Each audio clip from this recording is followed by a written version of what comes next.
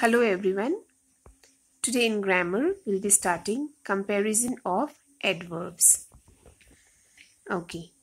Like adjectives, adverbs have a comparative and superlative form. Now, few days ago we learned about comparative degree in adjectives, right? Today we'll do comparative and superlative form of adverbs. We form the comparative and superlative of adverbs using more and most. Okay, but few adverbs we use the forms ending in er and est.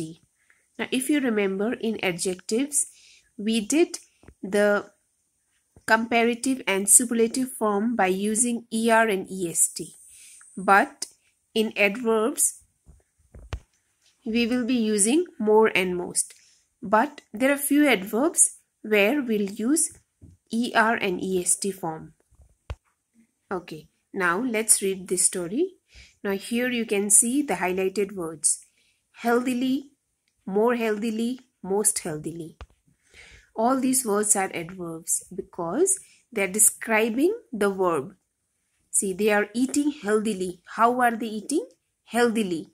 So this is an adverb. Now, we use more healthily, more, when we compare two things.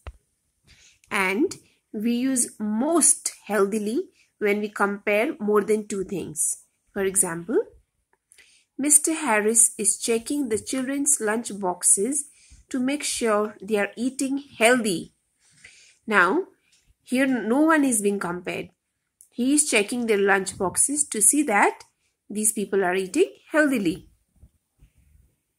He is delighted to see that twins are eating more healthily than other children.